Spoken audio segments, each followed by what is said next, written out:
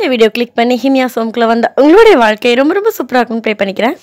இன்றைக்கி western toilet jet ஸ்ப்ரேயில் இந்த மாதிரி உப்பு தண்ணி கரையை இந்த மாதிரி ஹோல்லாம் அடைச்சிட்டு இருக்கிறது எப்படி ஒரே ஒரு பொருள் வச்சு ஈஸியாக க்ளீன் பண்ணலான்னு பார்க்கலாமா? எவ்வளோ அடைச்சிட்ருக்கு பாருங்கள். உப்பு தண்ணி வந்து அப்படியே கரையாக திட்டாக படிஞ்சிருக்கு. அது மாதிரி ஹோல் வந்து ஒரு 4-5 ஹோல் தான் ஓப்பனில் இருக்குது. தண்ணி எவ்வளோ கம்மியாக வருது. அது இப்போ வந்து நம்ம அந்த ஹோல்லலாம் வந்து பின்னு வச்சு குத்தி எடுப்பாங்க. ரொம்ப தேய்ச்சி ரொம்ப இது பண்ணி தான் அந்த வரும் கரைலாம். ஸோ ரொம்ப ஈஸியாக ஒரே ஒரு பொருள் வச்சு எப்படி எடுக்கலான்னு பார்க்கலாம். அதுக்கு அந்த ஒரு பொருள் என்னென்னா ஆசிட், க்ளீனிங் ஆசிட். இது வந்து எல்லா ப்ரொஃபஷனல் ஷாப்லேயும் கிடைக்கும். 25 rupees to 30 rupees தான் இருக்கும். இந்த ஆல்ரெடி இதை வச்சு நான் வீடியோ போட்டிருக்கேன். 2 வீடியோ பக்கெட் க்ளீனிங் அப்புறம் டஸ்ட்பின் க்ளீனிங் வீடியோலாம் போட்டிருக்கேன், பாருங்கள். இது வந்து நான் அந்த மாதிரி டிஸ்போசபிள் கப் அப்படி இல்லைன்னா வாட்டர் பாட்டிலை கட் பண்ணி கீழே உள்ள பாட்டில் கூட எடுத்துக்கலாம். அதில் ஒரு 1/2 கப் அளவுக்கு ஊற்றிருக்கேன். இதுக்கு அது வந்து இப்போ அந்த பைப் வந்து இதில் நான் விடுறேன். விட்டோடனே பாருங்கள் அப்படியே நுர பொங்கிட்டு வர மாதிரி இருக்குது. அந்த ஆசிட் வந்து அந்த அழுக்கில் பட்டுச்சுன்னா இந்த மாதிரி தான் ரியாக்ட் பண்ணும். மற்ற இடத்துலலாம் அந்த மாதிரி பபிள்ஸ் வராது. எங்கே வந்து அழுக்கு இருக்கோ அங்கே மட்டும்தான் அது வந்து ரியாக்ட் பண்ணும். இங்கே பாருங்கள், தெரியுதா உங்களுக்கு? அந்த அழுக்குலலாம் வந்துட்டு அப்படியே லைட்டாக இப்போ பபிள்ஸ் வந்து கொஞ்சம் அடங்கிட்டுருக்கு. கொஞ்சம் லைட்டாக அப்போ கூட வந்துட்டுருக்கு. ஏன்னா அந்த அழுக்குலாம் வந்து கலண்டுட்டு வரும். அவ்வளோ ஹார்டாக இருக்கிற ஸ்டெயின்ஸ் வந்து ஈஸியாக கலண்டுரும். இப்போ நான் வந்து 1 minute நான் எடுத்துடுறேன். நீங்கள் ரொம்ப கரையாக இருந்ததுன்னா இன்னும் கூட கொஞ்சம் நேரம் வச்சுருக்கலாம். நான் வந்து 1 minute எடுத்துட்டேன். வீடியோ வேறு எடுக்கணுமா, அதனால் சீக்கிரமாக எடுத்துட்டேன்.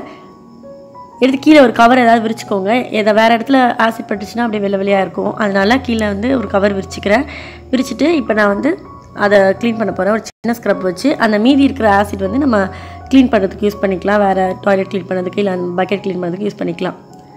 இப்போ ஒரு சின்ன ஸ்க்ரப் வச்சு நான் தேய்க்கிறேன். தேய்ச்சோடனே வந்துச்சு. தேய்க்க முன்னாடியே நான் வந்து ஆசிட்லேருந்து எடுத்தோடனே அந்த ஹோல்லாம் வந்து க்ளீனாக தான் இருந்துச்சு.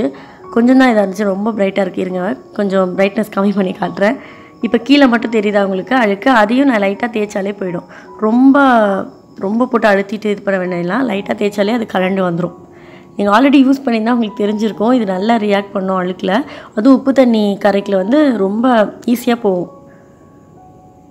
இப்போ எல்லா அழுக்குமே போயிடுச்சு. இப்போ நம்ம மாற்றி பார்க்கலாம். இது வந்து ஸ்டீல் பைப்லாம் வருது இதுலேயே. அதுக்கு வந்து இந்த ஆசிட் செட் ஆகாது. ஏன்னா வந்து ஸ்டீலில் வந்து ஆசிட் பட்டுச்சுன்னா அது மாதிரி க்ரீன் கலர் ஆகும். ஸோ இந்த மாதிரி பிளாஸ்டிக் பைப்புக்கு தான் வந்து செட் ஆகும். ஃபைபர் பைப், பிளாஸ்டிக் பைப் தான். இப்போ எல்லா ஹோலும் ஓப்பன் ஆகிடுச்சு. க்ளீனாகவும் ஆகிடுச்சு. ரொம்ப ஈஸியாக க்ளீன் பண்ணிடலாம். இப்போ நான் வந்து வாட்டர் இது பண்ணி காட்டுறேன். இப்போ எல்லா ஹோல்லேருந்தும் வாட்டர் வரதுனால நல்லா ஃபாஸ்ட்டாக வருது.